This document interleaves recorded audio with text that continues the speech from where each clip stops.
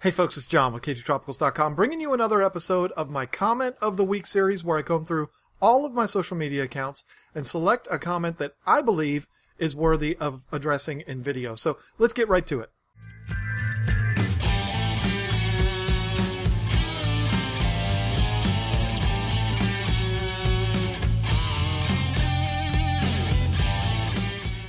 First comment today comes from my How to Breed the Freshwater Angelfish episode 1, and it reads like this. I had fish when I was 7. That's cute. I remember when I had my first beer. Okay, so today's real question comes from episode 5 of Comment of the Week, which was the Is Your Tank Big Enough for Your Fish episode, and it reads like this. I have 2 questions for you, if you can get to them. 1, are jewel cichlids from Africa or South America? The guy at the pet store said South America, but he also said piranha and live with mbuna. Second question is, my Cichlids is bullying the other fish. He is just a little bigger than the other mbunas, but he killed my bumblebee and he hurt my bircher's fin. What should I do? Okay, so the first thing I would do if I were you is find somebody other than that guy to give you advice on what fish can go with what, because he's led you down the wrong path more than once. First of all, he told you that a bircher, bishar, biker, you can say it however you want, is okay to go with bumblebees and Cichlids. It could not be more wrong there. And he's also told you that jewels are South American. That's just blatantly wrong. Jewels actually are African cichlids, but I'm putting a big but on this, folks. People get confused because they're from the continent of Africa. They believe that they're okay to go with your Malawi fish or Tanganyikans or Victorians. What happens is people go into the store, they see this absolutely gorgeous, bright red fish. I mean, you can hardly ever find fish as bright red as jewels are, with these beautiful blue polka dots all over them, and you say, wow, that's gorgeous.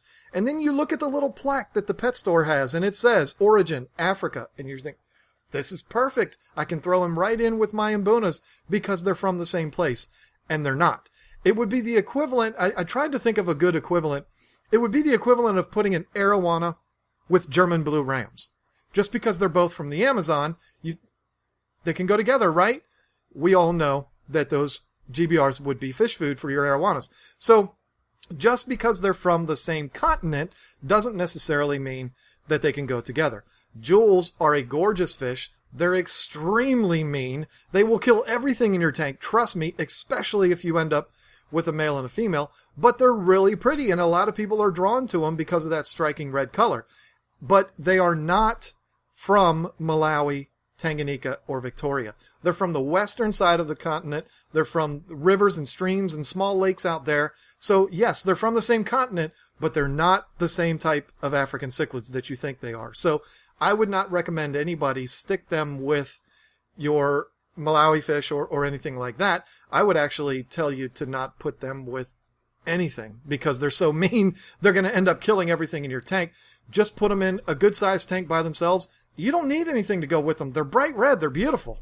So your next question was, how do you get the Cichlids to stop beating up your bircher? The only way that's really going to happen is if you separate them, because they're not supposed to be together anyway, and they're just going to continue to wreak havoc.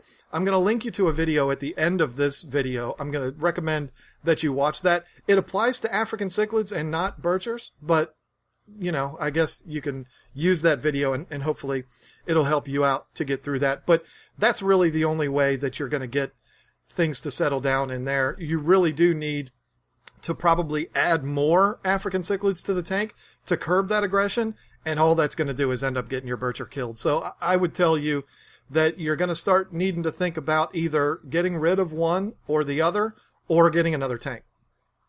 So this episode was a lot of fun. It kind of piggybacks on an episode I did a couple of weeks ago where I was talking about you really need to consider the source where you're getting your information. Sometimes I might even lead you down the wrong direction. Nobody's perfect. We're all just talking about our own experiences here. But that guy that you're getting your information from, I don't know where he came from or where he got his information from. So you really do need to hear things from more than one source before you make a decision to buy a fish. You don't want to waste that money, and you don't want your fish to end up dying. So I want to thank you all so much for watching this video. If you want to see the video that this comment came from, you can click right up here and it'll take you right over to it. And as promised, my Conquering African Cichlid Aggression video is right here. Again, doesn't apply to Birchers, but it'll definitely help you get through the aggression on your African cichlids. So thank you all so much for watching, and I look forward to talking to you again next week with a brand new comment.